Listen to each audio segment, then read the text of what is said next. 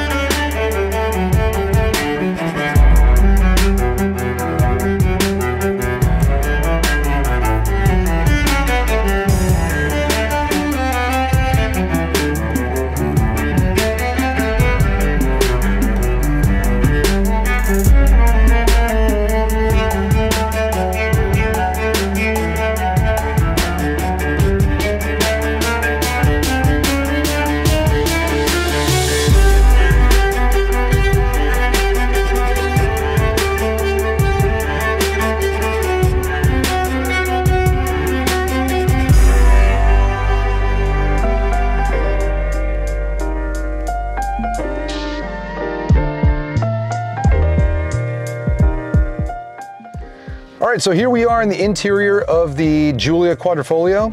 And you know, this interior does get a lot of criticism, I think, for its lack of luxury at this price point. And at first I can kind of understand that. But after spending some time in here, I kind of feel the other way around. I mean, you can't compare this interior to any BMW's interior today. I mean, BMW is just knocking it out of the park right now with their interiors on all their vehicles. It's just, they've just up-leveled their manufacturing process. The materials they use are top-notch, and everything just feels so solid and well screwed down that it's hard to fault any car that's trying to compete with BMW, because that took BMW a few years too. But when you think about what this car actually is, it's trying to stay true to what its purpose is, to be a performance sedan first. And so, you know, sitting here, I gotta tell you, like, I'm pretty pleased with what I see. So, for example, you've got leather touch points at the top of the dash, on the top of the door, here on the armrest, on the sides here. You've got a mixture of, you know, polished aluminum throughout the cabin with also bits of carbon fiber. And we're not talking about carbon fiber, the dry, unglossy stuff. We're talking about, this is like the carbon fiber that's got such a high like resonance of gloss on it that like it makes it feel upscale in here, not cheesy or corny. So I'm very pleased to see that.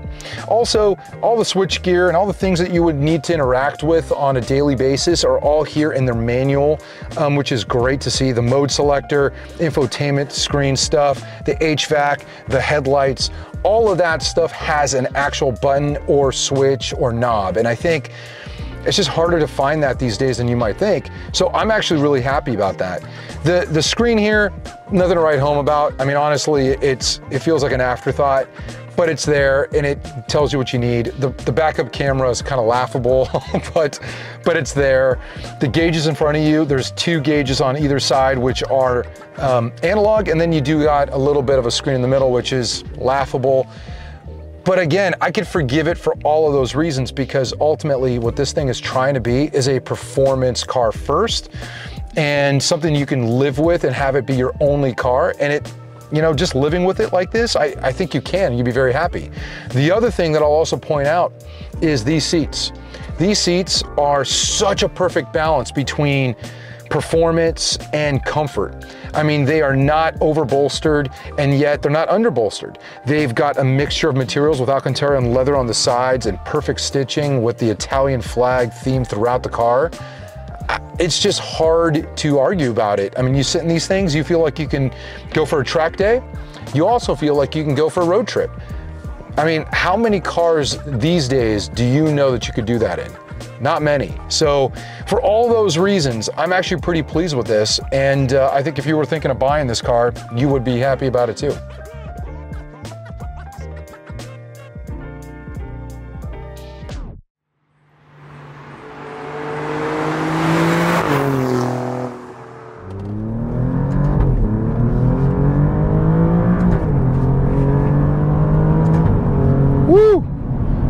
Yeah, this 8-speed's great. It's just great. No complaints here. Considering this is not all-wheel drive, I am really impressed by the suspension, the setup, and the tires, because they work together beautifully. This thing feels like it has so much grip. I keep thinking this has to be all-wheel drive, and it's not. Which I'm really glad it's not. You might just decide that this is something you could drive year-round because it's so planted. What a great package, man. The brakes just respond so well. This thing hugs corners amazingly tight. The transmission is so snappy and instant when you need that gear. The only complaint I really have is that you run out of RPM pretty quick. I mean, I look down and I'm like already past 6, and this thing redlines at about 6,600. That's not that high up. Not for today's motors. And when you change gear, you get this nice little growl, this little grumble coming out of the exhaust. It's not a pop or a bang. It's just a little bit of just a little like reward for driving the car how they want you to drive it from the factory. Yeah, I mean, this is something else. Now, normally I prefer manuals, but you know, this car does a really good job of kind of convincing me that I need dual paddles instead, because what I'm noticing is there's so much performance in this and it's so fast that I wouldn't even want this in the stick. There's just too much to think about, and on a track you'd be slower, not just because of the time it takes to shift, but just because mentally there's just too much going on, and if you're not on point, like 1 or 2 steps thinking ahead, you're gonna be slower. It's just the way it is.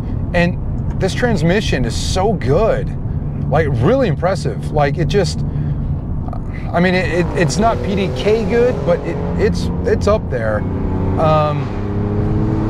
Really brings this 2.9 liter to life, and I don't have any complaints about that. I wouldn't change much on this car at all. Really wouldn't. But I gotta wonder, if you put this car on Michelin tires instead of the Pirelli P0s, just go with like a 4S, how much better would it be?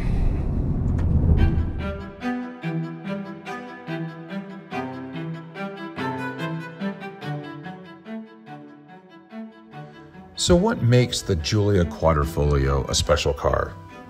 Is it the 2.9 liter 90-degree V6? Or the fact that it's got carbon fiber roof and hood and other little bits? Or maybe it's the sexy Italian looks? You know, I'm not really sure, but what I can tell you is driving this car and spending time in it really did make me feel like I was in something special.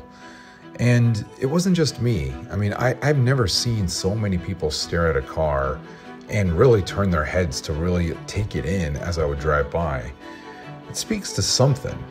Maybe it's the right balance of exotic and rare and just kind of flashy. Or maybe it's something else. Either way, this car definitely deserves its place in the Hall of Special Vehicles, because it is something that only comes around once in a blue moon. All right, guys, so that concludes our drive in the 2023 Alfa Romeo Giulia Quadrifoglio. Still a mouthful, but I'm going to answer the question, which do I prefer, this car or my BMW M3? Well, the truth is, I still would take the M3, but oh God, it's close.